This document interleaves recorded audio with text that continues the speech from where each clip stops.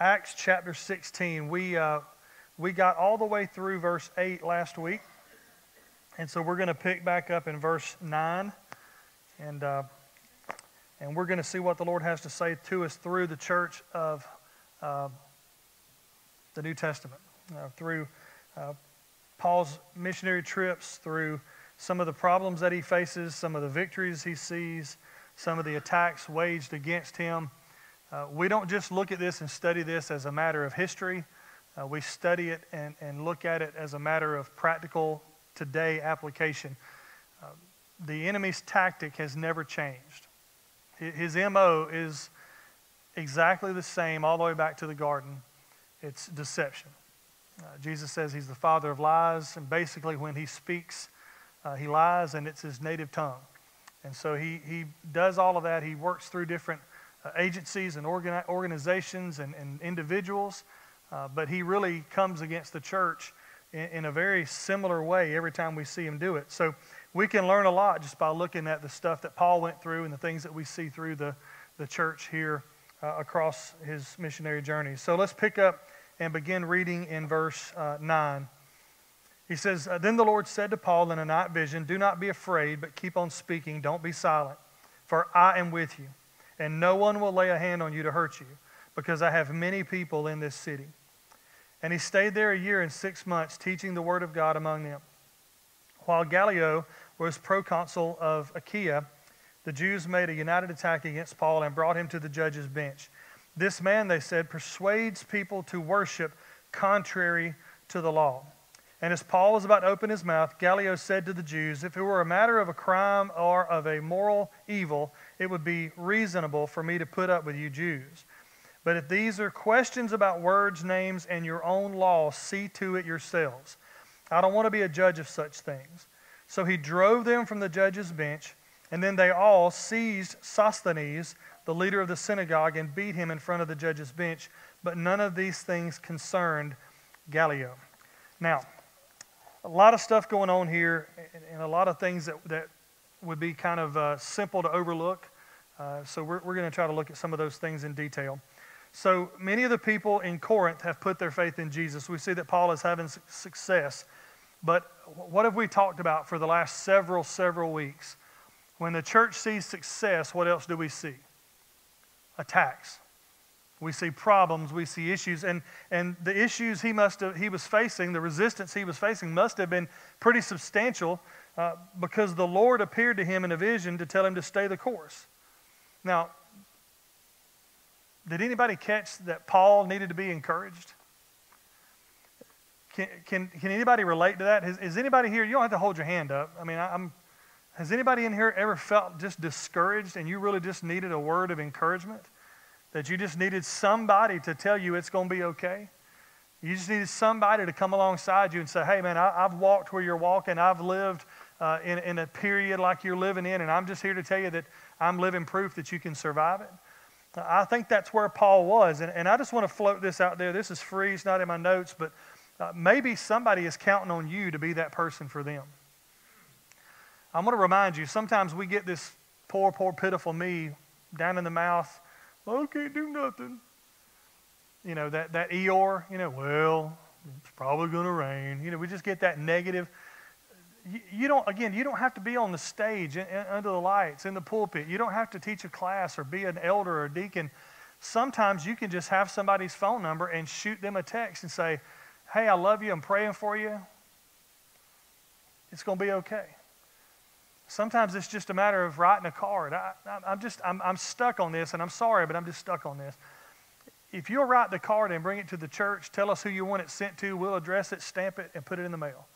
Sometimes that one little encouraging note or text or phone call may be the difference in somebody crying themselves to sleep or going to sleep in the peace that God gives. Just that little reminder, just a verse of Scripture. Maybe have y'all ever had where like a song came on the radio at just that time when you really, now if it's K-Love, you better be a certain little narrow band of songs that you really need to hear at that time. I'm just teasing, kind of. But like, there's been times when I would just get my Apple Music and I would hit shuffle and it's just playing through music, and I close the app and go and do something else, and then 2 days later I'm driving along and I'm struggling with something, or I just feel down or whatever, and I'll just pull my app up and hit play, and the very next song in my shuffle just happens to be one that just really resonates with me.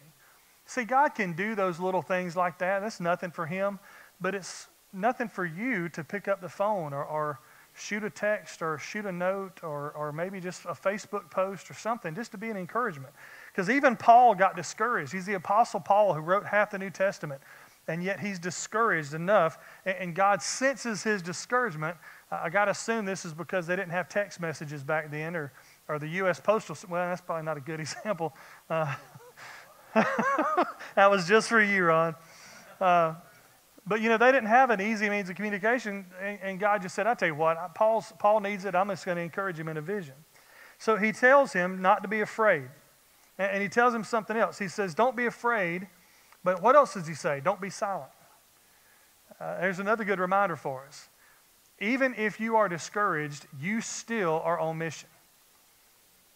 You don't get to choose when you come on and off the mission field. You are on. Everybody do this for me. Everybody go. All right, if you did that, you're alive. Congratulations. Some of y'all I wasn't sure about. Looked a little iffy this evening. But if you're alive, you're still on mission. If you wake up in the morning, you're on mission. God has a purpose for your life if you wake up in the morning. When he's done with you, you won't wake up. When he's through with you, you're done. You'll be through. And you'll get that promotion that we're all looking forward to. But until then, you're on mission. So he tells him not to be scared, but then he also tells him don't be silent. He says he would be protected by the Lord and his agents within the city. That's kind of cool to me, by the way. I don't know if y'all caught that. He's like, I've got you, but also I got people. Now, I don't know about you, but I'm really encouraged to hear that the Lord's got me. And by the way, we're going to talk about that a little bit more in just a minute. But it's even more encouraging to say, hey, I got you, but also I got people. And I think about some of the old times. Think about Elijah. You remember that story? He says, look up there. And his assistant was able to look up and see the army of the Lord the enemy couldn't see it. And until Elijah said, let him see him, he didn't see him. But when he saw him, he's like, okay, we're going to be good. It's going to be all right. And I think about that when I see this, and I think that's what God was telling him. Many people believe that Paul was battling depression because of resistance from the Jews, because of the overall immorality. We talked about that last week. Corinth was a deeply immoral place. I mean, it's just a very immoral city. It's anything goes and everything goes. And so many people believe, many commentaries talk about how Paul was probably starting to sink into this like depression state because of all the constant resistance. Imagine, now again, travel was not an easy thing in this time. So every time you see where it said, and Paul went to Athens or Paul traveled to Thessalonica or he moved along, this is a tough, arduous journey. He's not hitting Uber on his phone app and getting a ride. He's not, it's not a simple task. It's difficult. And there are challenges and there's dangers around every corner. And so Paul, this missionary life is really weighing on Paul. And so he needs encouragement. The Lord recognizes that. And so he comes to him in a vision and he gives him the encouragement he needs. But I want you to notice, what is the promise? He says, I'm with you.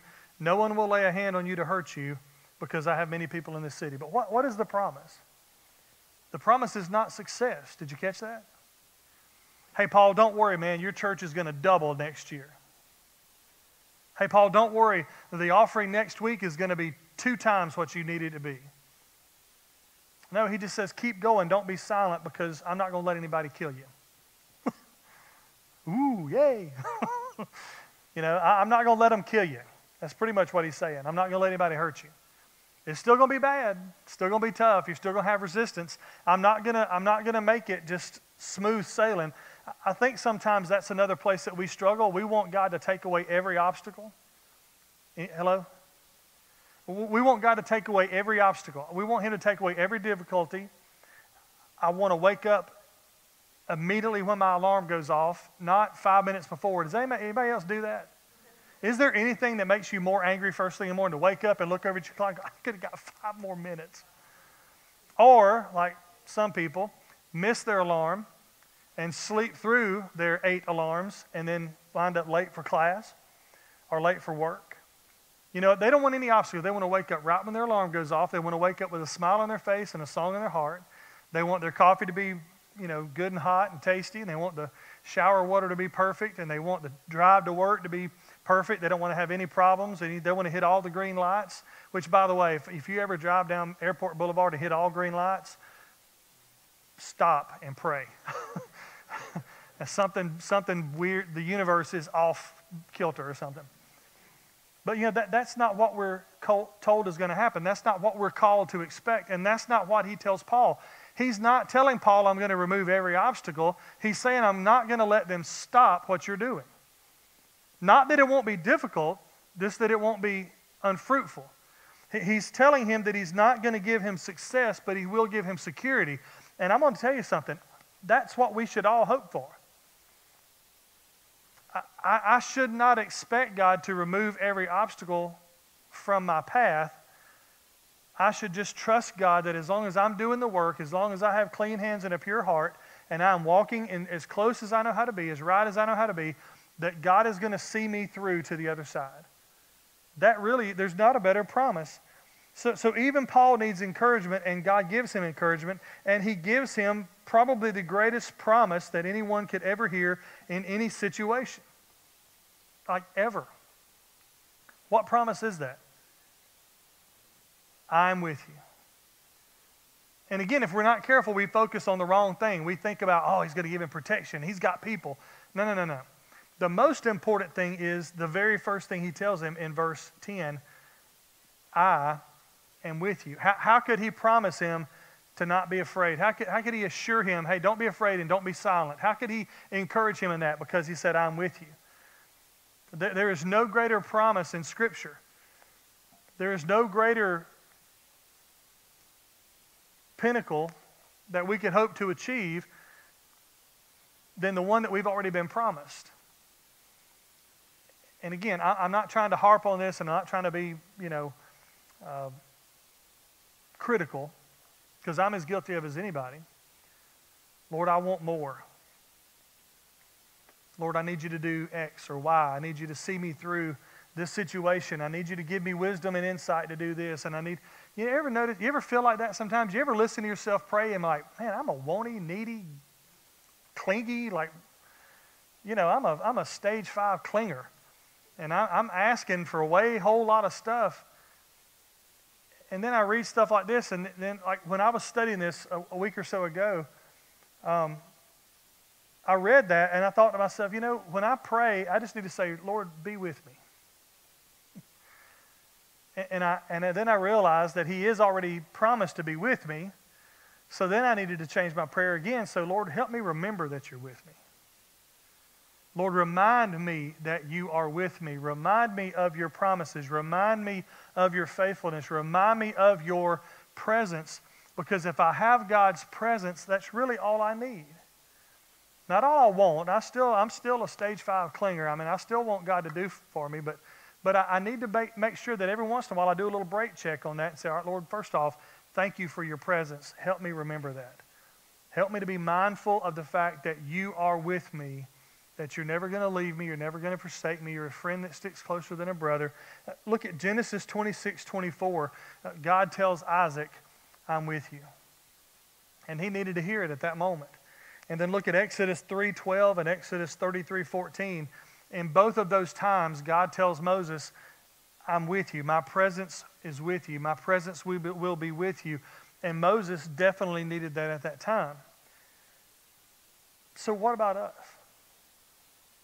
We see these people in the Old Testament when God had called them to a specific thing, or maybe there was a specific challenge going on, and God tells them, my presence is with you, I'll be with you. But what about us? Where's that promise for us? It's in Matthew 28. It really, when you think about it, the Great Commission is the most remarkable thing that has ever been, it's the most remarkable marching order that has ever been issued. When I was in the Navy, I never had a commanding officer or a supervisor, a drill instructor tell me, hey, go do this, and I'm going to be with you every step of the way. When I worked at the nuclear plant, I never had a boss tell me, hey, go do X, Y, or Z, and I'm going to be with you the whole time. And yet the Lord of creation, the pre-existent, eternal God of creation, said, here's what you're supposed to do, Hayden, and I'm going to be with you every step of the way. Emily, I want you to go and make disciples, and I'm going to walk with you every single step. There's not going to be one time, there's not going to be one situation or circumstance that you're going to find yourself in where you are alone, because I will be with you always.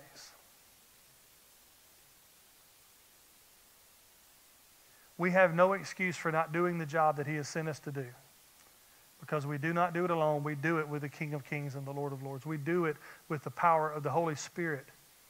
I am the temple. The Spirit resides within me. 1 Corinthians 3:16 and 6:19.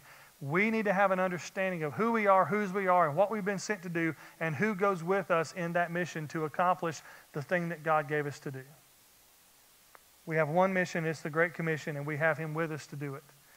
Spurgeon said, talking about this promise of Jesus here, when he talks to Paul, let me read that whole thing again. Don't be afraid, but keep on speaking, and don't be silent, for I'm with you, and no one will lay a hand on you to hurt you, because I have many people in this city. About this passage, Spurgeon said, it talks about three things. It emphasizes the presence of Jesus, the sympathy of Jesus, and the cooperation of Jesus. That's a pretty remarkable thing if you think about it. The presence of Jesus, He'll be with you. The sympathy of Jesus, don't be afraid.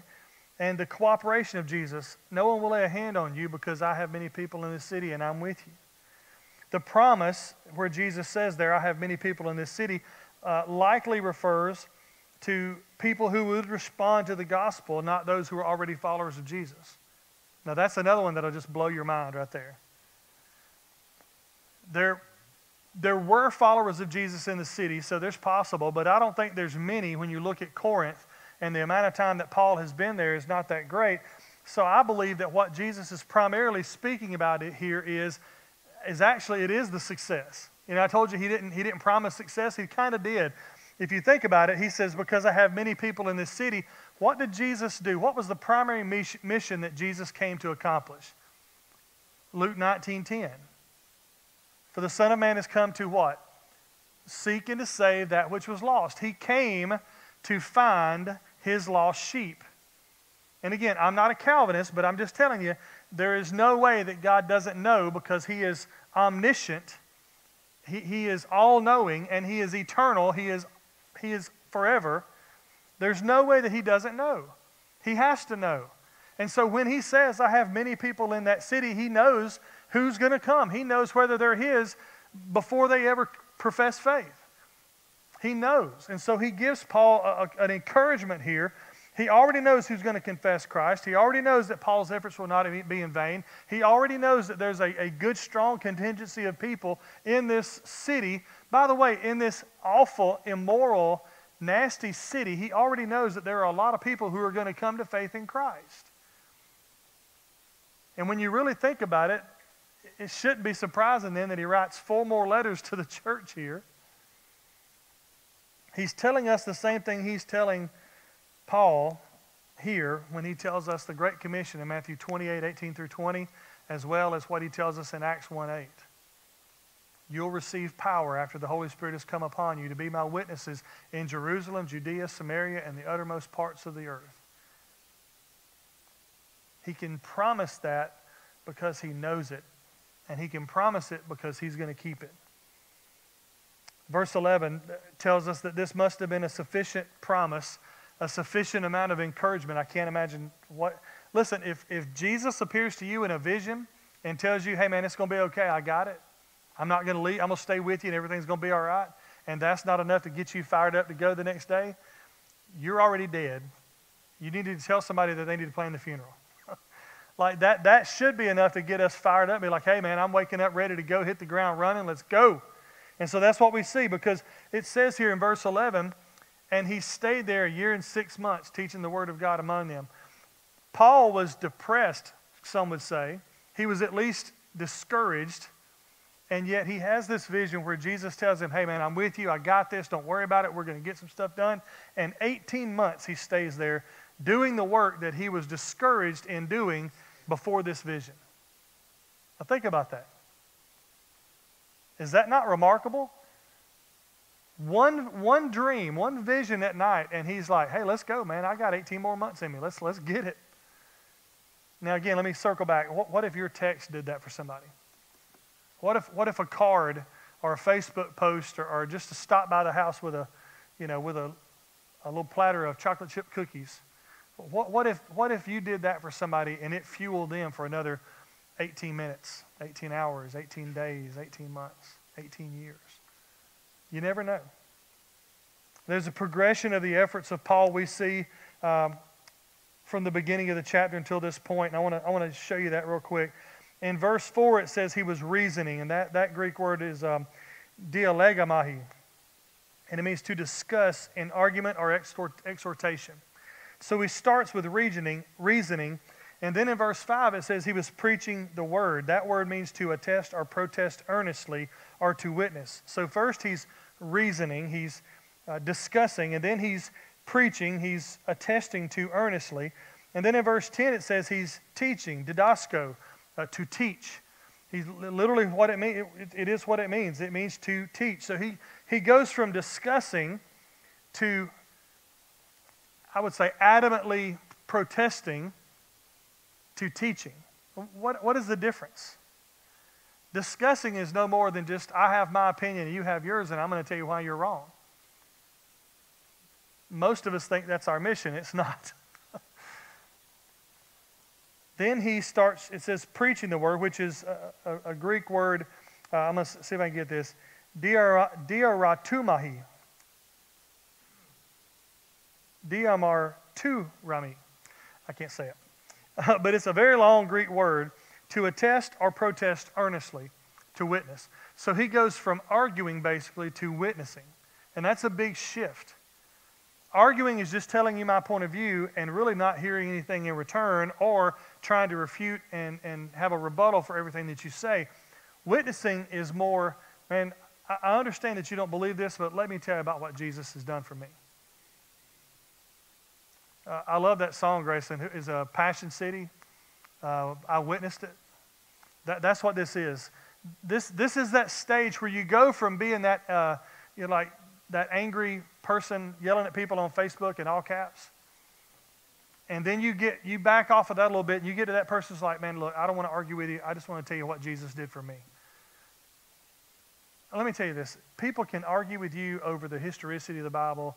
They can argue with you over translations of the Bible, which is ridiculous. They can argue with you over age of the earth and global warming and climate disruption or climate, whatever it is this week. It's cold, so it's climate disruption. When it gets hot, it'll be global warming again. They can argue with you over all kinds of points of view and opinions and all that kind of stuff. Can I just give you some free advice? Nobody can argue with you over what happened to you. Well, I don't believe all that Jesus stuff. Okay, that's fine. Well, let me just tell you, before Jesus, I was this guy.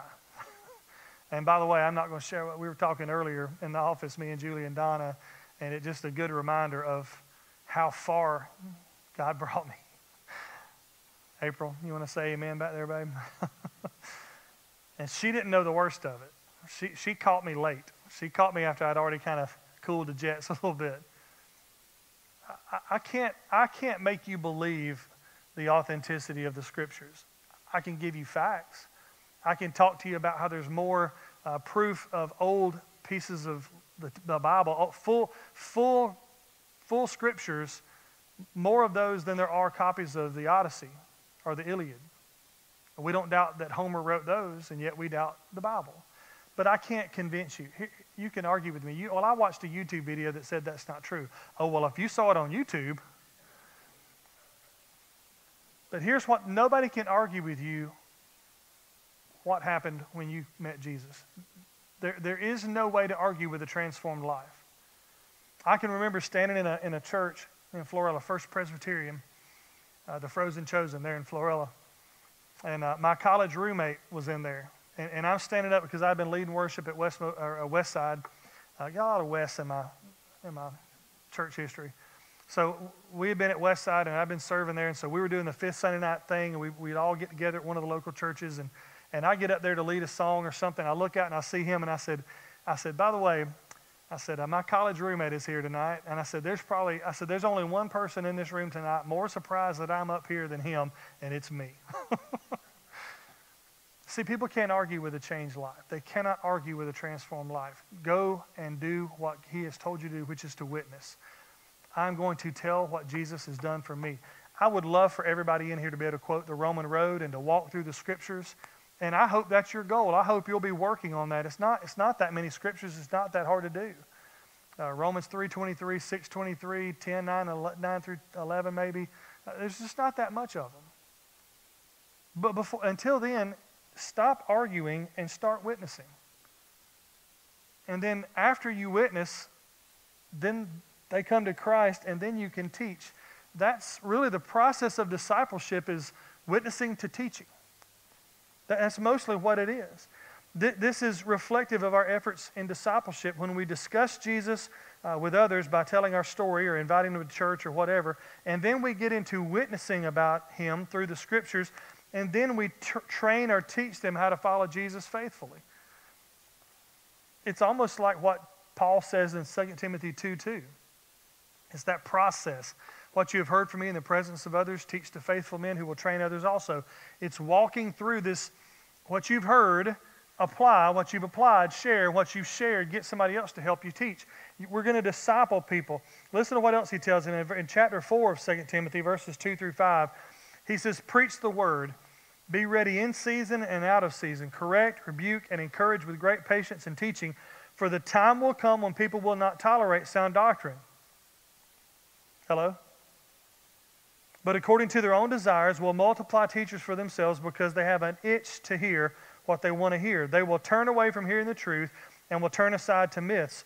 But as for you, exercise self-control in everything. Endure hardship. Do the work of an evangelist.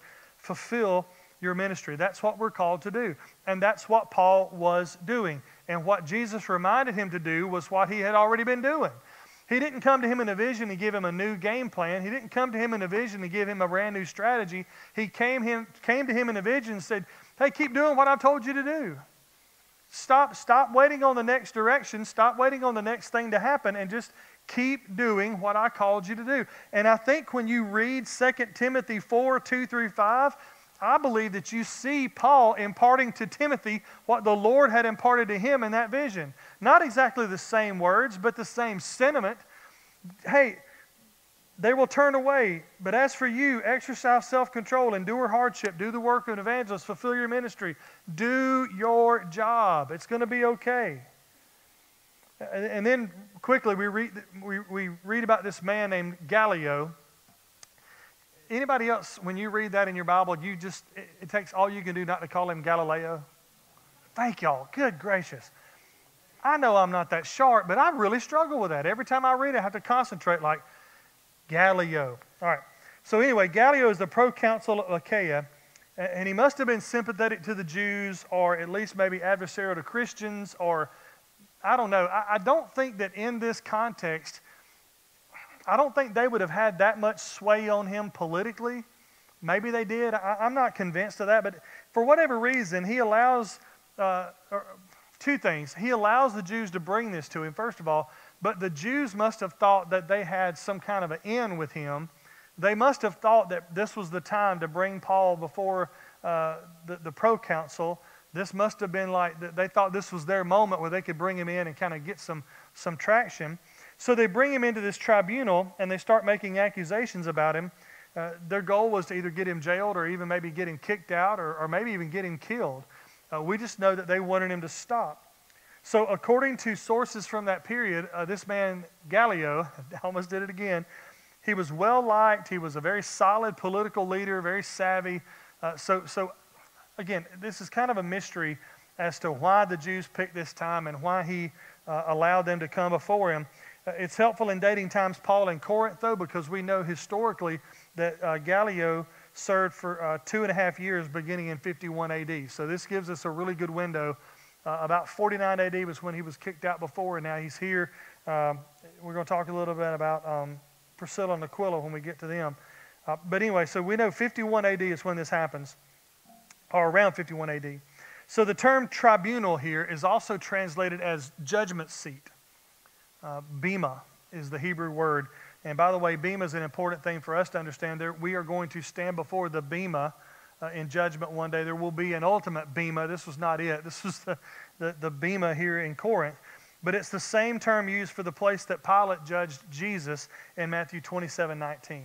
So if that gives you any idea about the level of what Paul's concern might have been as he's brought before this tribunal, this would have been an attempt to scare him, to intimidate him, to make him leave or quit. We already know that the Lord has come to him, and we could even say that maybe the Lord came to him preemptively to give him that encouragement because he knows what he's about to face is pretty, pretty straining, pretty stressful. So if successful in getting this charge to stick, and the charge was this man persuades people to worship God contrary to the law. It's a very odd thing to say from a religious accusation to a irreligious government official. Like, I'm not sure the government official cares what you're doing, much less that this guy's telling you to do something or trying to get people to do something that's not quite jiving with that. But what they were trying to do, what could have happened here was really bad for Paul, but what also could have happened would have been really bad for everybody following Paul. Think about the precedent that would be set. If a Roman proconsul in Corinth rules that Paul is not allowed to do what he's doing, everybody else across the Roman Empire could have used that same line of thinking to try to get him to stop doing that when he came to their city. So this is a pivotal, this is one of those, like, this is a Supreme Court case.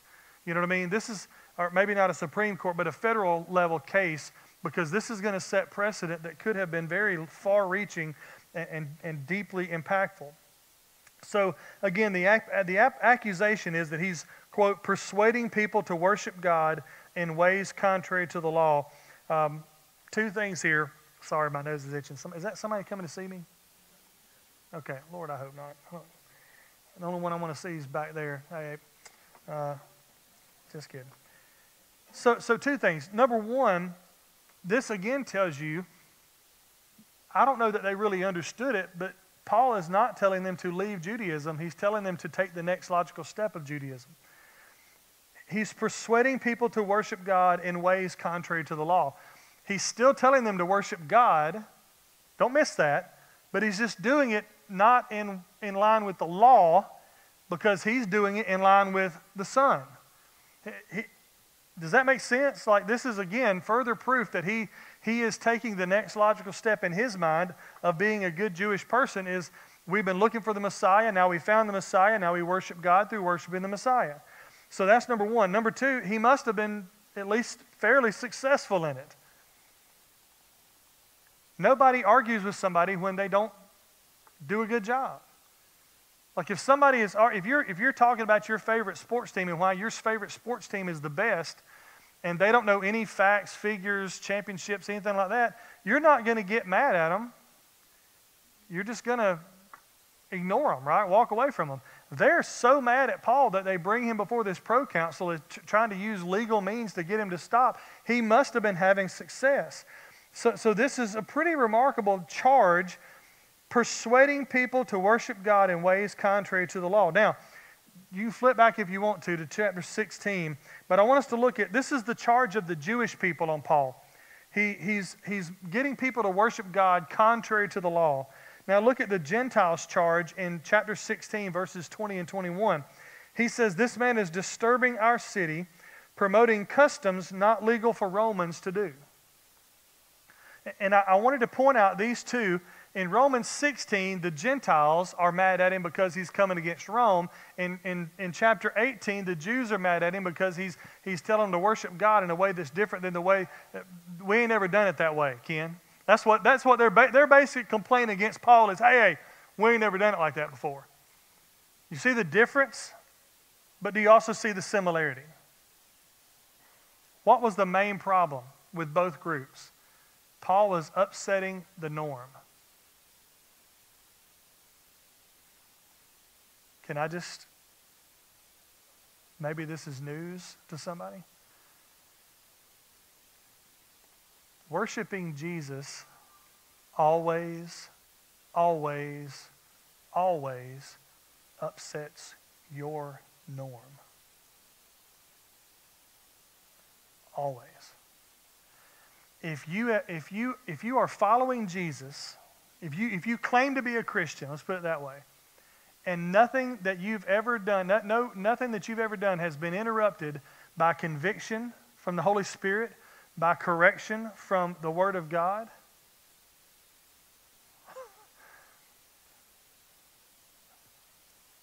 come talk to me when we get done. I want to hear that story.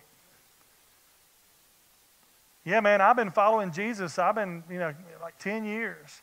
And I've never been convicted one time of anything. I've never felt bad about one thing that I've said or thought or done. Or, I watch what I want to watch. I never have any kind of conviction about what I watch on television or movies and what I listen to and, what I put in my body. And I go where I want to go. I never get any kind of conviction about where I go and what I do, who I hang around with, or what I believe, or what I support, and how I vote. And I never have one moment of conviction with any of that. I feel perfectly at ease in everything that I do.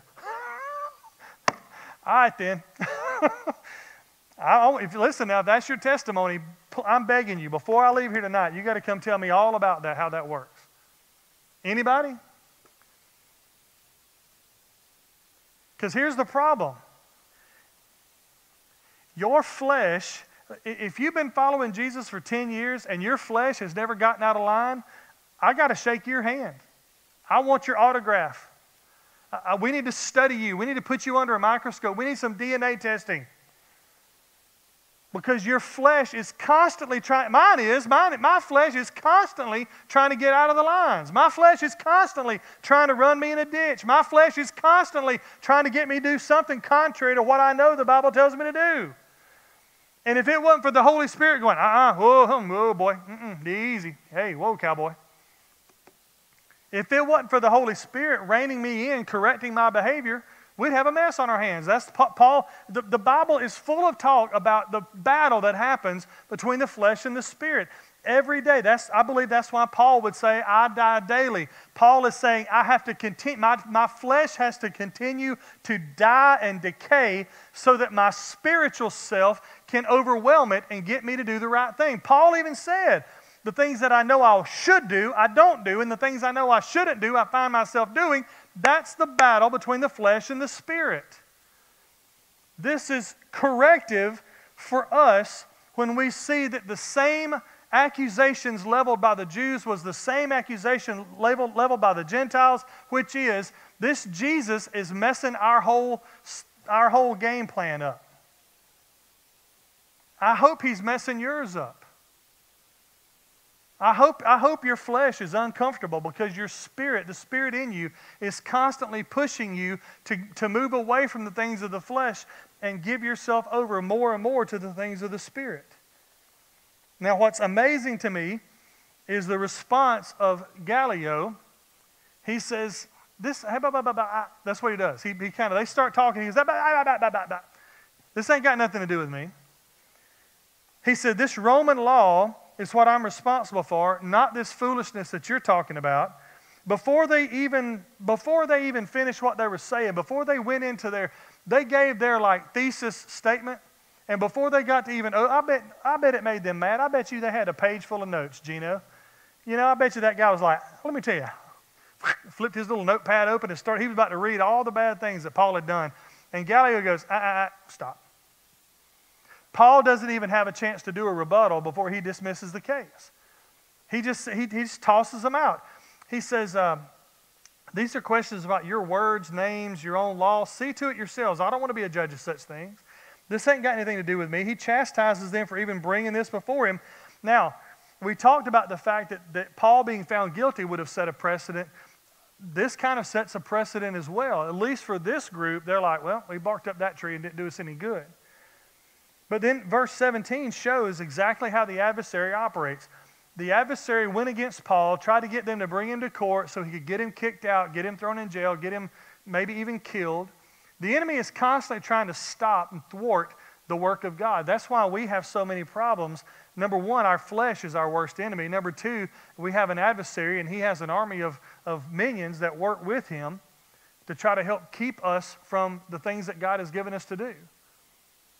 Now, I'm not going to give you my speech again, but I just want to remind you, Satan is a very powerful being, but he is one being. He is not omniscient. He doesn't know everything. He's not omnipresent. He can't be everywhere.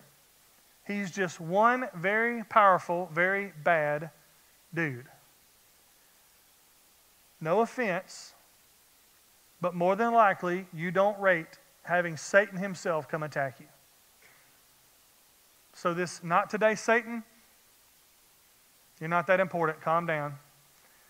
Now, you may be getting attacked from some other little third wheel minion, but more than likely, it's just that battle of flesh and spirit that we talk about. And rather than just say, not today, Kevin, I choose to give Satan the credit for me making bad decisions. So he doesn't stop at the failure of getting Paul thrown out. Look at verse 17. Then they all seized Sosthenes, the leader of the synagogue, and beat him in front of the judge's bench. Again, this is another good reminder that there was no Miranda rights, there was no, ACLU, there was no, Bill of Rights, Constitution. This was a very different society, which is very hard for us as Americans.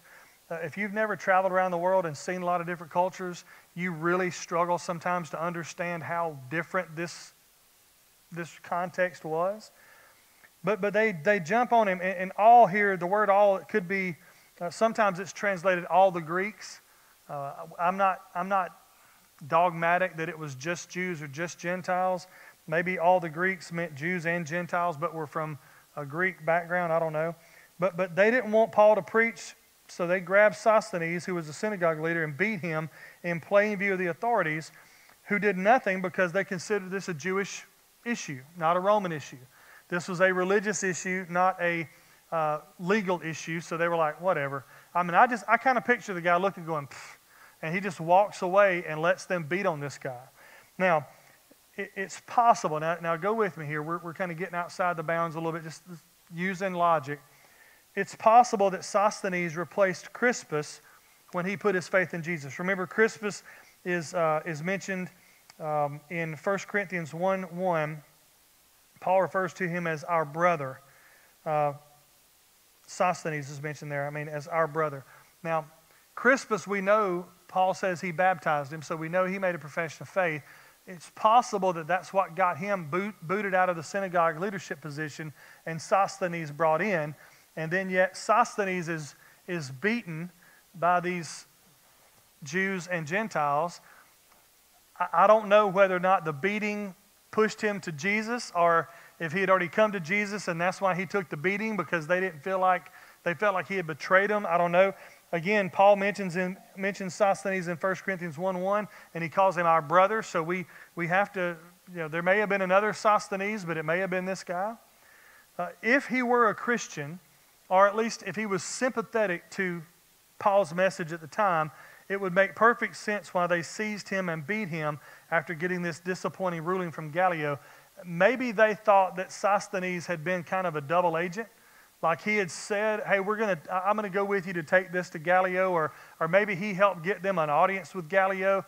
It's possible that he even had talked to Gallio previously and said, hey man, these guys are just, like Paul's the real deal, don't mess with him. We don't know. That's not something that we get in the text. So let's stick with what we do know. What we do know is they didn't jump on and beat Paul. Now, why? Anybody else catch that? Like, who's on trial? Paul. Who did they want to stop? Paul. What were they mad about? Paul's preaching. What were they wanted to kill Paul's mission. They wanted to stop, and yet they didn't beat on Paul. They beat on the synagogue leader, Sosthenes. Why?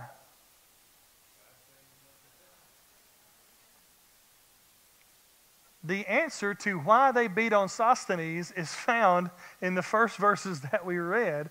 when Jesus told Paul, don't be afraid, but keep on speaking and don't be silent, for I'm with you, and no one will lay a hand on you to hurt you.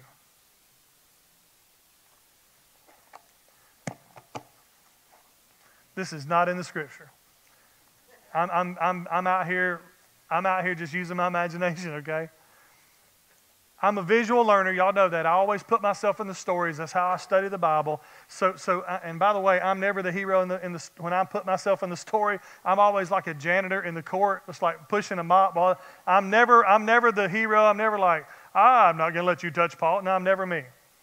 So here I am. I'm pushing the mop or broom or whatever, and I look over, and in my sanctified imagination, I can picture them enraged by the way, Gallio was completely dismissive. Like, he's like, hey, miss me with all of this junk. This ain't my gig. Beat it. He shut them up and sent them packing, and they were enraged. They were infuriated. Here's what I picture.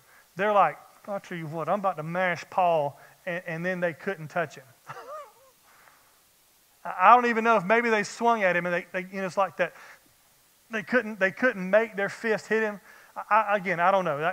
I'm just telling you, in my mind, I'm picturing, here's what I'm going to tell you this, and I will stand on the Word of God to tell you this. If they had tried to put their hands on Paul, they would have been unsuccessful. I don't know that that's why. I don't know that they couldn't touch him, that they tried to and they couldn't, and so they were like, well, let's get the next guy in order. We'll go to the Sosthenes, we'll beat on him because we can't touch Paul. I don't know that for sure. What I know for sure is that if they wanted to touch Paul, they would not have put a finger on him. Why do I know that? Because Jesus told him they wouldn't.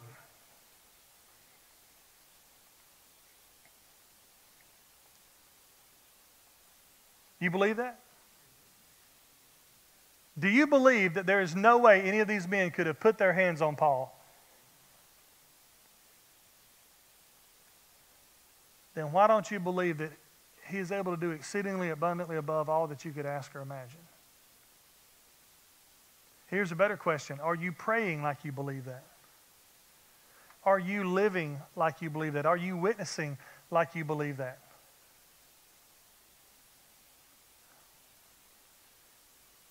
See, now I'm meddling.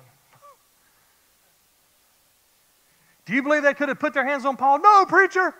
Do you believe you can do anything nothing's impossible with God? You can do all things through Christ? I like to think so. That ain't what he said. He didn't say, hey, if you want to, you can think that you can do all things through Christ who strengthens you. He said, Paul said, I can do all things through Christ who strengthens me. I'm going to go one step further. When all this stuff started, I don't think Paul broke a sweat. I don't think he broke a sweat standing before the proconsul. I don't think he broke a sweat when he saw the rage in the eyes of his opponents. I think the encouragement God gave him in that vision, when he saw the Lord tell him, don't be afraid, don't be silent, keep doing what I told you to do, ain't nobody going to lay a hand on you. I think he took it to heart. I think he believed it. And here's my question. We'll close with this. And by the way, just FYI, I'm asking me the same question. I'm not asking you without asking me.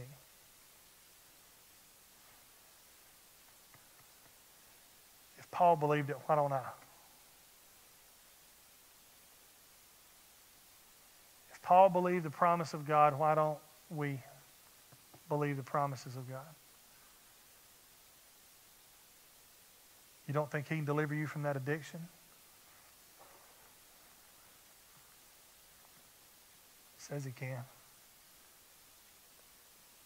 You don't think he can save your marriage? He says he can. You don't think you can trust him with your money?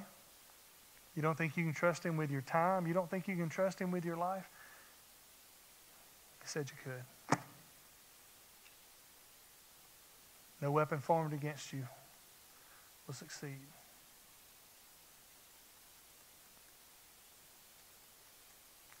I want us to believe like Paul believed.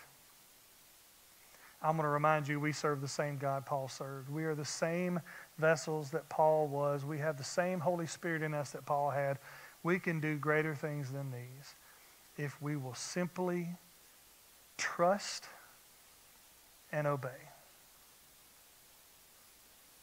You see, trusting is believing, but seeing is believing, right?